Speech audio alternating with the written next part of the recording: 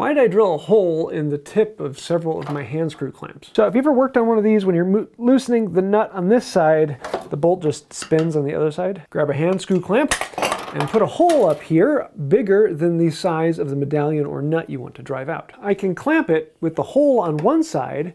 Now I can stick the screwdriver through into the slot and now loosen the nut without spinning the other side. I actually have a couple of these hand screw clamps with different size holes for different size nuts or medallions.